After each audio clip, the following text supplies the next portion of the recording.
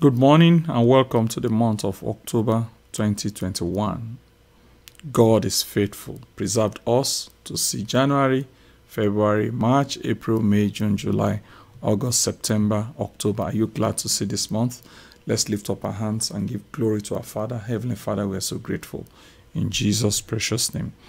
So that the month of October will not go like any other month for you, it is important to know what the Lord is saying about this month and to run with the prophetic word for the month of October. The scripture speaking in 1 Timothy chapter 1 verse 18 says, "This charge I commit unto thee, son Timothy, according to the prophecies which went before on thee, that thou by them mightest war a good warfare." Every prophecy you don't war with, you never see the manifestation of it.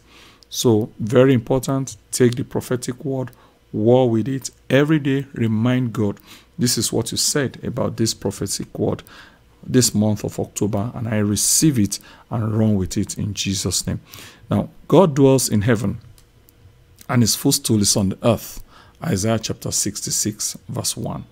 He sits upon the circle of the earth, watching over its affairs. Isaiah chapter 40 verse 22.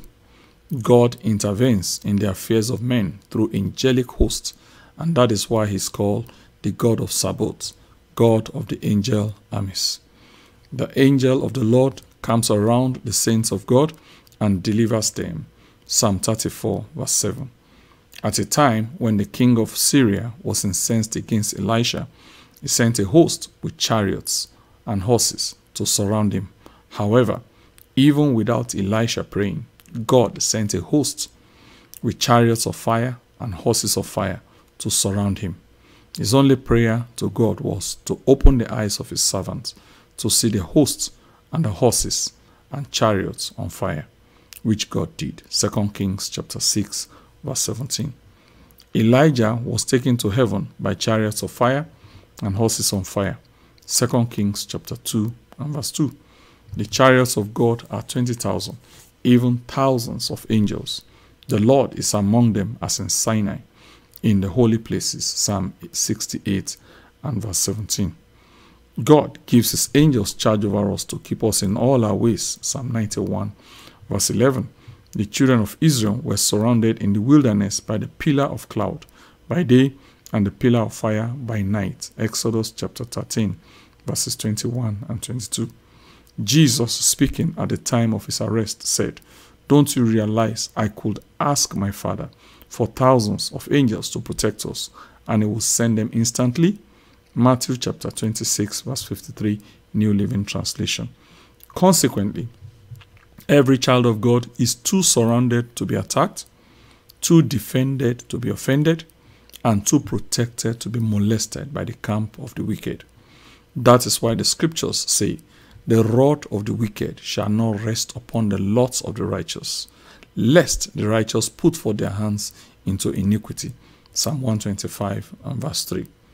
It is important to note that the same fire that protects and purifies God's children is the same fire that wards off and destroys the enemy. Malachi chapter 3 and verse 3. Deuteronomy chapter 9 and verse 3. Based on the foregoing, the prophetic direction for October 2021 is, "I am surrounded by fire." Shout out loud, "I am surrounded by fire." Zechariah chapter 2 verse 5 says, "For I, saith the Lord, will be unto her a wall of fire round about, and will be the glory in the midst of her." All through the month of October, we shall explore God's protection covenant and his means of protection through the horses on fire and chariots on fire. May the fire of the Lord preserve and purify you all through the month of October and beyond, in Jesus' precious name. So what do? Rise up. Take this word of prophecy everywhere you go, every day, in the morning, in the afternoon, and the night. Remind the Lord, you said, "I am surrounded by fire. My entire household is surrounded by fire. My job is surrounded by fire. My marriage is surrounded by fire." And declare this every day over your life and watch what God will do. Rise up, The prophecy you don't war with never comes to pass in your life. So rise up, begin to war with this prophecy and see the manifestation of God. God bless you. Have a beautiful month ahead of you. Jesus is Lord.